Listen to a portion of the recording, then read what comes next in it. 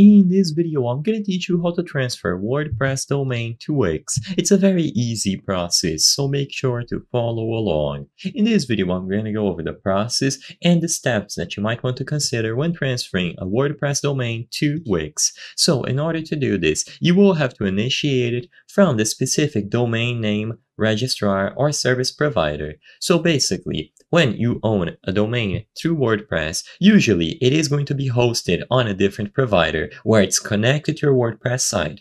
These providers can vary and you will be able to check at any time, but some examples would be Bluehost, Hostinger, DreamHost, and so on.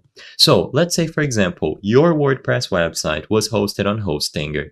Then you would have to initiate the transfer process on the Hostinger page and not WordPress. So for the first optional step, identify your current domain registrar.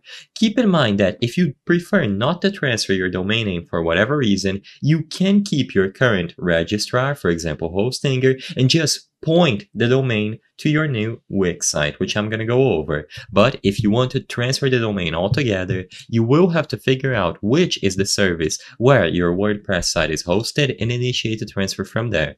This process usually involves acquiring an authorization code known as an EPP code and then doing a certain step on Wix, which I'm also going to go over.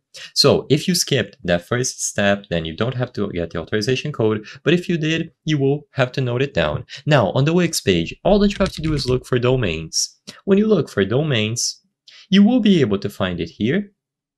And now you can include the domain that you have hosted on a specific provider that links to your WordPress website. So I'm going to type an example here.